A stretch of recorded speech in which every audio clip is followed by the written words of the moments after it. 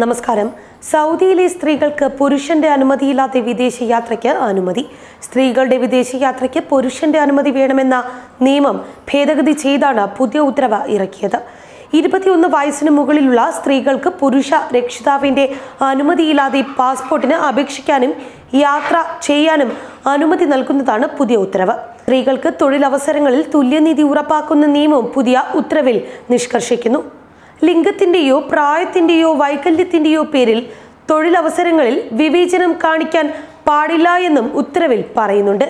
വിവാഹം, വിവാഹമോചനം, കുട്ടികളുടെ ജനനം എന്നിവ രജിസ്റ്റർ ചെയ്യാനുള്ള അനുമതി പുതിയ ഉത്തരവിൽ പറയുന്നുമുണ്ട്.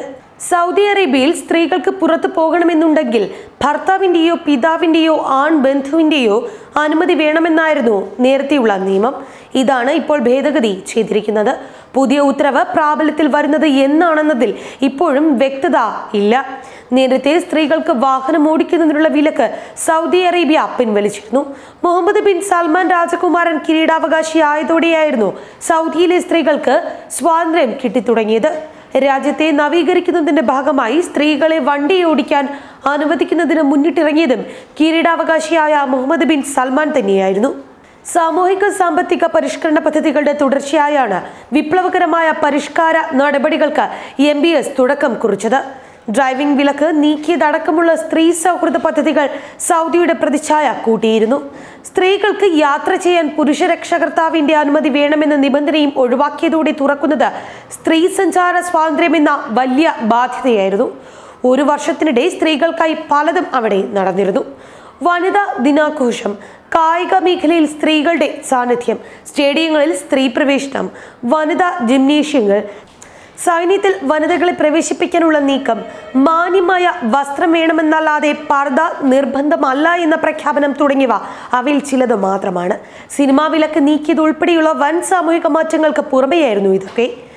സ്ത്രീകൾക്ക് കൂടുതൽ അവകാശങ്ങൾ വേണമെന്ന് വാദിക്കുന്നവരും രാജ്യത്തെ കടുത്ത യാഥാസ്ഥിതികരും തമ്മിൽ വൻ വാഗ്വാദങ്ങളാണ് ഇതിന്റെ ചുവട് പിടിച്ചു നടന്നത്. പാശ്ചാത്യ ലോകത്തിന്റെ സ്വാധീനത്താൽ ഇത്തരം വിപ്ലവകരമായ മാറ്റങ്ങൾ നടപ്പിലാക്കുന്നതിൽ നിരവധി യാഥാസ്ഥിതികരായ മതവിശ്വാസികൾ കടുത്ത ആശങ്ക പുലർത്തിയിരുന്നു. അതേസമയം ഭരണകൂടത്തിന്റെ സ്ത്രീ വിരുദ്ധതയ്ക്കെതിരെ പ്രതിഷേധിച്ചതിന് വിദേശ രാജ്യങ്ങളിൽ അഭയം തേടേണ്ട സാഹചര്യങ്ങളും ഉണ്ടായിരുന്നു. ജനുവരിയിൽ 18-കാരിയായ റഫാഫ് മുഹമ്മദ് അൽ ഖുനുറ എന്ന പെൺകുട്ടിക്ക് കാനഡയിൽ അഭയം തേടേണ്ടി വന്നിരുന്നു. ഇസ്ലാം മതവിശ്വാസത്തിനെതിരായി പ്രവർത്തിച്ചതോടെ സ്വന്തം വീട്ടുകാർ തന്നെ വധിക്കുമെന്ന് ഭയന്നായിരുന്നു റഹ കാനഡയിലേക്ക് കടന്നത്. ഐക്യരാഷ്ട്രസഭ റെഫ്യൂജി ഏജൻസിയുടെ നിർദ്ദേശപ്രകാരം റഹയ്ക്ക് കാനഡ അഭയം നൽകുകയും ചെയ്തിരുന്നു.